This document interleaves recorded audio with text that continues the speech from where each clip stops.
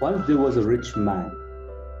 He owned the most expensive cars, lived in the most exotic locations. He even owned a private aircraft. Each day, as he finished the work, instead of feeling fulfilled, he experienced void, a feeling of emptiness and unhappiness.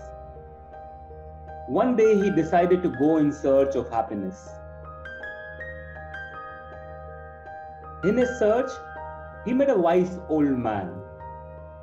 A wise man was known for his own ways of teaching the life lessons.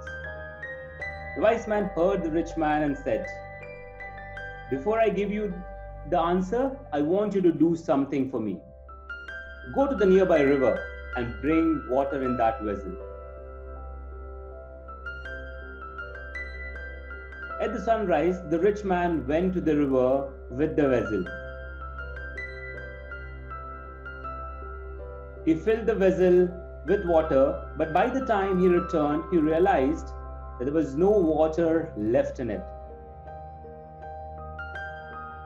He was tired, but he went back again, only to find the same result. He was upset. He then inspected the vessel and noticed that the vessel was broken. The rich man went back to the wise man and said, "The vessel that you gave is broken. How do I bring water in a broken vessel?" The wise man smiled and said, "Aren't you doing the same in your life?"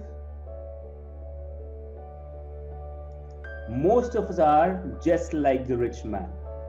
We go out every morning to fill our lives with money, cars, luxuries, and everything possible, thinking that those will make us happy. We never realize that if we are broken inside, nothing from outside can fix it.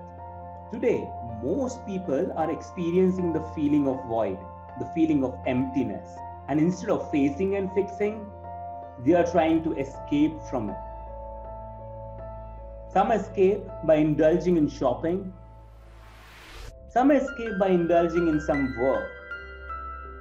And some escape by indulging in social media, only to find themselves further empty and lonely in this world. All these are like filling a bottomless pit. You only get tired and exhausted. The void is the piece of puzzle that you have lost within, a piece that can never be found outside.